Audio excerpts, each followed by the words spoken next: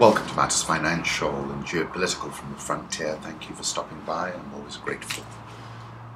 I went to the Safaricom Sustainability Report launch today. This is their fourth launch, and they really have made it their own space, and it was very interesting.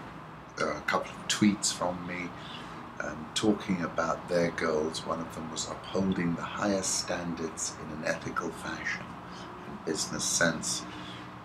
And then Bob, in his speech, was talking about local corporate governance turbulence, and there was much more beyond that about how they've brought down the costs of each of their base stations, quite substantially in fact. Couldn't work out how much of that was a lower price of fuel, but the headline gain was pretty big.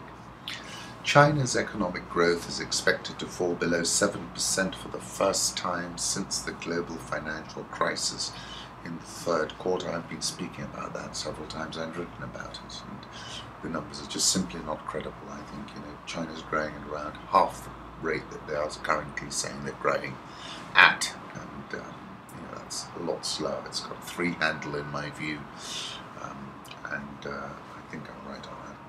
Home Thoughts, W.H. Auden. What the mass media offer is not popular art, but entertainment, which is intended to be consumed like food, forgotten and replaced by a new dish. I like this photograph from Scott Kelly, day 199. Aurora has danced her way out with the sun. Good night from space. Another W.H. Auden quote: man is a history-making creature who can neither repeat his past nor leave it behind. I like this photograph of my hometown, Mombasa CBD, and this photograph as well from Kenya Pics. Spectacular sunset at Wikiro fishing village on Wasini Island. And December 29th last year, Ali the navigator took us to Wasini. I'll put up his photograph. And then I'll jump to a quotation, Don DeLillo from Point Omega. We're a crowd, a swarm. We think in groups, travel in armies. Armies carry the gene for self-destruction. Our bomb is never enough. The blur of technology. This is where the oracles plot their wars. Because now comes the introversion. Father Teilhard knew this, the Omega point, a leap out of our biology. Ask yourself this question: do we have to be human forever? Consciousness is exhausted. Back now to inorganic matter. This is what we want. We want to be stones in a field.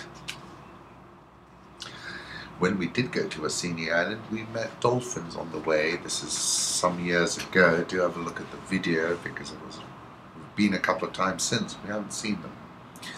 Israeli military to send 6 units to assist police as government imposes new security measures on Jerusalem.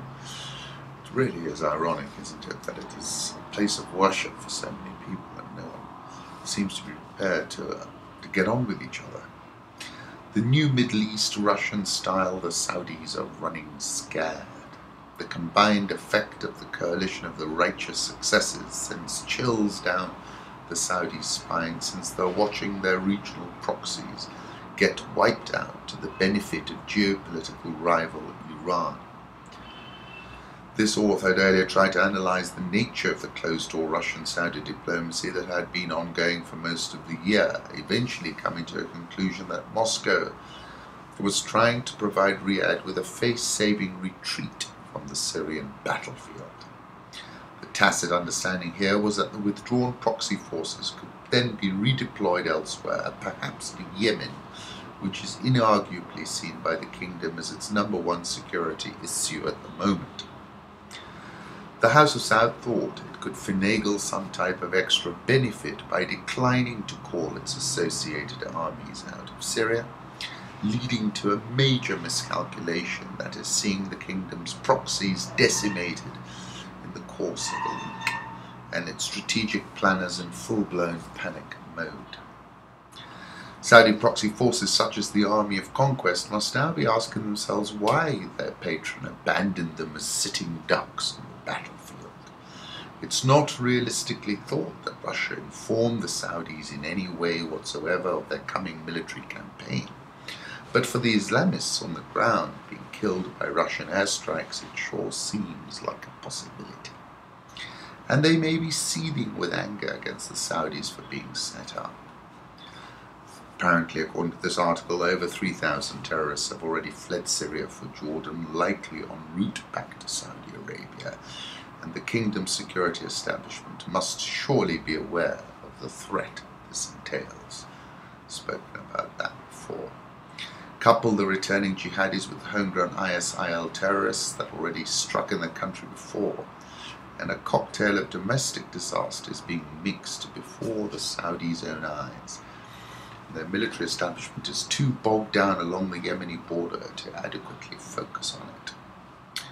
Then he goes to Turkey. The Turkish military is being stretched between Kurdistan, the Syrian border, and every soft terrorist target in between. The last thing its top brass needs is to become entangled in Erdogan's imaginary war with Russia.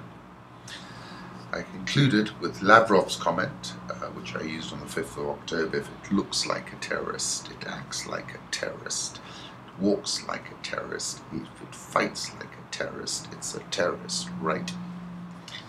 And I said then you could hear the squealing start immediately from Ankara to Riyadh, from the GCC to Washington. All these capitals have assets on the ground in Syria. And what is clear is that Russia is not making a distinction between IS or the moderate opposition fighting Assad, which really means our terrorists. At that point, I said President Obama is probably considering wrestling the oil price to $20 or less. In another interesting piece in Bloomberg View, Turkey has had a lax policy on its border. It has given aid and comfort to Jabhat al-Nusra. It's only relatively recently that Turkish authorities concluded these were not just misguided pious youth. If it turns out to be them, this is blowback. This is regarding the strike in Ankara. For now, the Turkish government has sought to calm tensions, particularly because Turks will vote on November the 1st for new members of parliament. The election is important for Erdogan, who is hoping he will win enough of a legislative majority to make changes to the constitution that will strengthen his powers as president. Erdogan said he's not sure. It was quite telling that Davutoglu said this does not mean Turkey is becoming Syria. I'm very sorry to say this may well be what is happening here. I think Erdogan is going to be consumed by the fire he lit. Let's move on to the currency markets. Euro popped above 114 at 114.03. Dollar index 94.50. Japanese yen 119.53.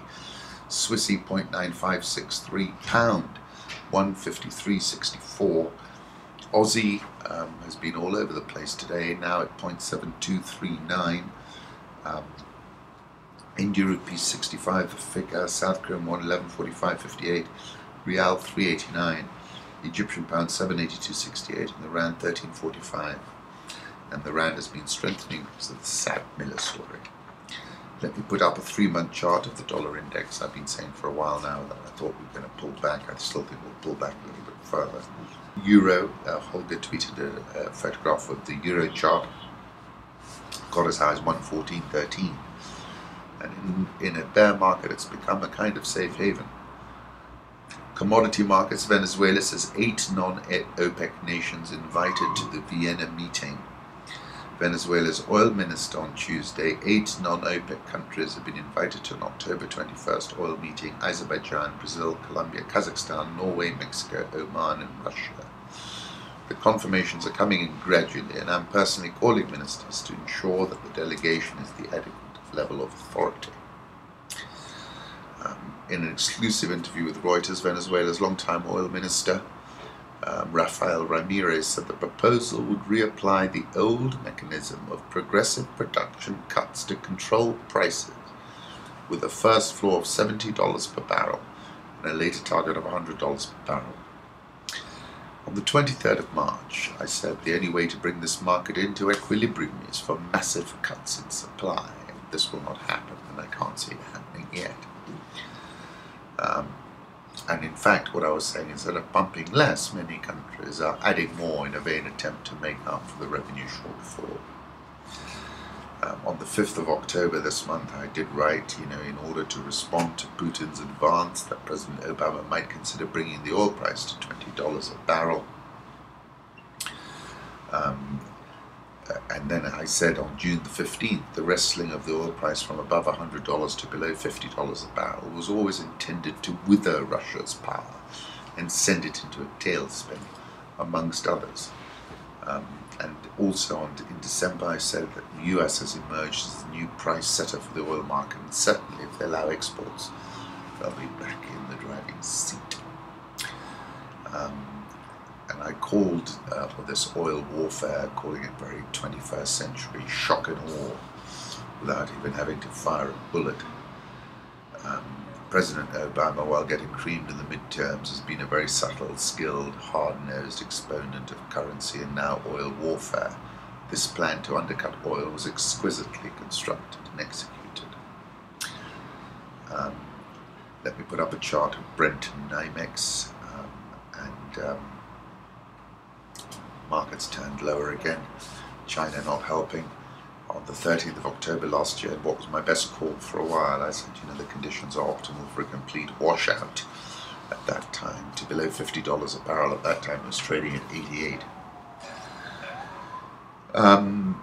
Oil slide means almost everything for sale as deals accelerate. More than $200 billion worth of oil and natural gas assets are for sale globally as companies come under renewed financial pressure from the prolonged commodity price rout, according to IHS Inc.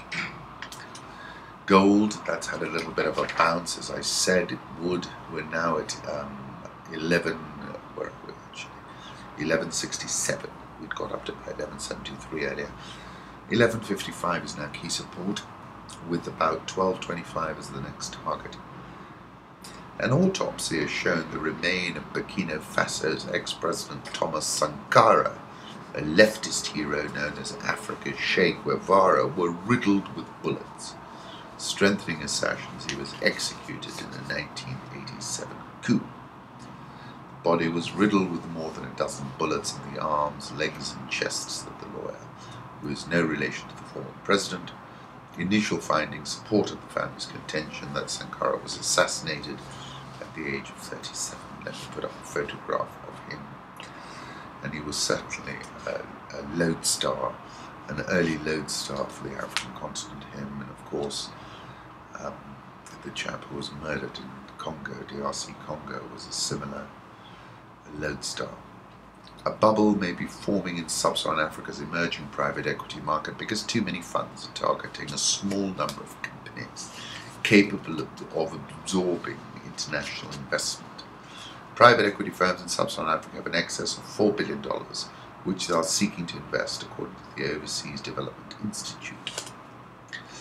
Purchase prices for companies are rising as private equity firms compete to buy them. That's interesting. In the event where it became necessary to, we will do so, he said. If it becomes necessary, there will be no question of any embarrassment whatsoever. It's not a taboo to go to the IMF, so clearly Zambia getting ready. DRC Congo hangs on President Kabila's next moves as Global Risk Insights. Will Kabila choose democracy and peace or power and potential violence, saying further instability could spell ruin for the DRC economy. President Joseph Kabila's options for the 2016 presidential elections in the DRC are narrowing quickly. A failed attempt at amending the constitution in January, allowing him a third term, resulted in violent protests in both Kinshasa and Goma, leaving 40 dead. Kabila, however, avoided being ousted, like Burkina Faso's former president Blaise Compaoré, as the Congolese Senate rejected the measure. Kabila did display his administration's capacity for control by shutting down internet access and cell phone networks, which had been used to organize protests on social media under the hashtag Telema, meaning stand up. In addition to curbing protester communications, Kabila also employed the elite Republican Guard in the suppression of protests, which suggests that Kabila is genuinely concerned about the risk of a popular uprising. With the constitutional path to a third term off the table, Kabila has attempted to postpone the election through a highly complicated round of local elections. According to a measure signed into law on August 26, Congo expert Jason Stern says the tactic known as glissement or slippage is an intentional administrative complication designed to delay elections. Another possibility for Kabila has been floated as a Putin-Medvedev scenario where one of his inner circle, or potentially his siblings, might sit for one term and then return the office to Kabila for another 2 terms. However, it's unclear whether or not this is a serious option for Kabila, as it may incite further public outrage as a cheap ploy to maintain power. Public outrage is already palpable, as demonstrated by the opposition and the Telema protests. Of the opposition candidates in play, a challenger to keep an eye on is wealthy former governor of Katanga, Moise Katumbi. Katanga is an important province because of its independent streak and economic power. It accounts for over half of the DRC's combined GDP. I think the first point is that the street is infinitely more powerful than ever before, and Kabila will surely find the street a formidable adversary. Watch out, Angola. Repression only generates more dissent. Angola is about to mark the 40th anniversary of its independence, but residents are in no mood to celebrate. The MPLA, that is the party that has governed for more than 3 decades, is crushing any and all dissent in a political climate that has become increasingly paranoid. In late June, 13 young men gathered to read Jean Sharp's From Dictatorship to Democracy, a book about non-violent protest. But before they finished it, the police barged in and arrested them. 2 days later, 2 more young men were detained. They have now been held without charge for 115 days, well past the legal limit, and indicted for preparing acts pursuant to a coup d'etat because of the book's association with the Arab Spring. On the 10th of August 2015, I said the end is nigh for crude oil and crude oil producers from Caracas to Luanda, from Riyadh to Abuja, and certainly the stress is being felt, and you can see that in the way the government is responding at the mere whisper, the mere threat, the mere indication, signal of a possible threat.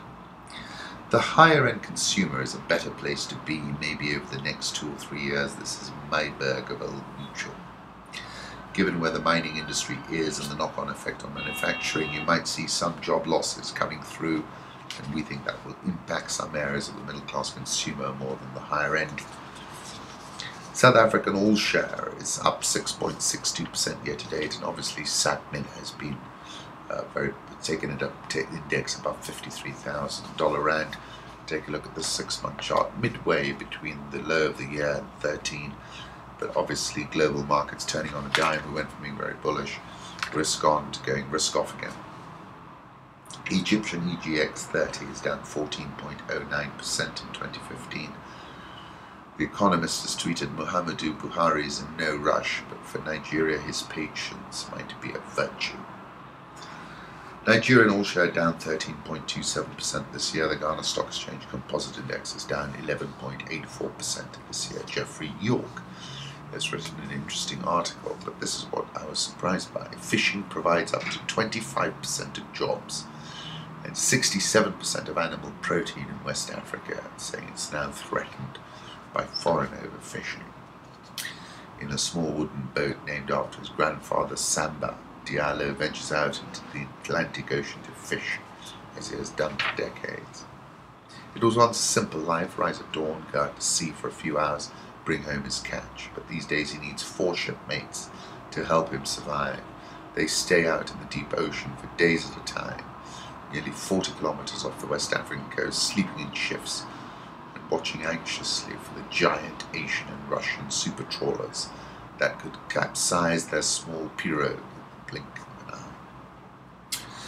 Uganda looks at Tanzania in search for cheapest oil pipeline. That pipeline is proposed to end in Tanga, where I visited with Pradeep when we went to see their facility in Tanga.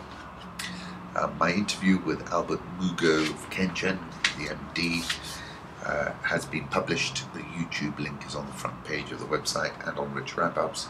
The share price surged 19.888% yesterday. If you look at the interview, you'll know why. Um, um, it's giving back a little bit in a weak market today. Let me tell you what it's done now. It's trading at 9.30, down 6.53%, but still substantially higher than where it was. And I think because we're in a bear market, we're seeing it soften. But you know, it's trading on a P of less than 2. And I was thinking to myself yesterday, you know, there are always opportunities in these markets. This might well be one of them. Kenya surges as profit quadruples cash flow planned. Stock gained as much as 33%, traded 16% higher. Picked Standard Investment Bank and Renaissance Capital as advisors for the planned cash call, which is set to take place in the first quarter of 2016. Finance Director John Mudani said in an interview on Tuesday. Moving on, let's go back to the big issue, which really was, which has turned out to be the issue with the central bank closing down Imperial Bank. 58 billion shillings of deposits are currently locked in this shutdown at Imperial Bank.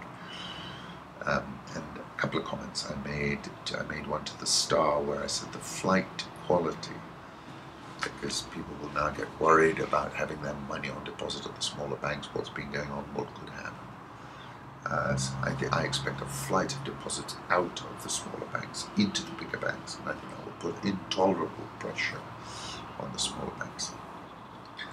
The Central Bank of Kenya's decision to place Imperial Bank under statutory management effectively removed 58 billion shillings from circulation.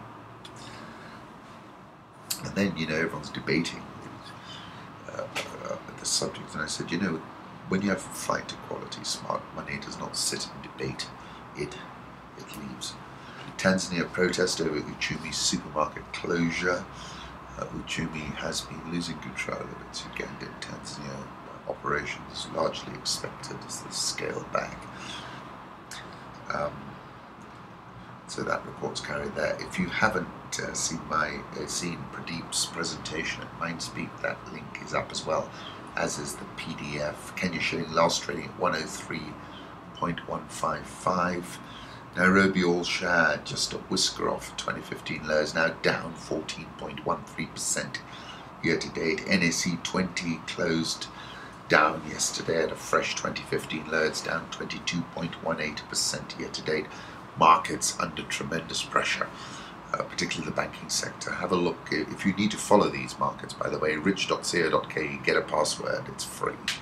Then go to Rich Live, you can watch the expert board, which allows you to watch an individual stock, what's the demand, what's the supply, the buy side prices, the sell side prices. It's very helpful. It's as quick as your broker. And the normal board gives you a picture of the whole market. Quartz Africa, not even Obama could save Kenya's struggling tourism industry, and basically there hasn't been a bounce, and it's not coming until the second half of next year, if it comes then. Market Safaricom, you know, continues its merry way. It firmed 0.33% yesterday to close at 15. Uchumi are doing some asset sales. It's holding on to 10. Had quite a bounce since Kiprotich was appointed. Scan Group fell 4.76% to a fresh 2015 low of 25 yesterday. Equity Group down 2.24% yesterday. KCB down 2.312% yesterday, but there's much more follow-through selling today. Co-op Bank down 2.631% yesterday. Banks coming under pressure. Diamond Trust down 2.512% yesterday, but falling quite hard today. KenGen, we went through those results, fully earnings, eye-popping 307.5% profit after tax gain. It's an interesting model, and it's quite de-risked because they're able to pass through the FX. So it's a cost-plus model, capacity, a cost plus your margin. The more capacity you put in, the more money you make. I think it's actually a very interesting share at less than price PE ratio of less than 2. ADSS slumped 8.33%, closed at a fresh all-time low. Pretty interesting times over here at the moment. We've got to keep our eye on the ball. Lots going on.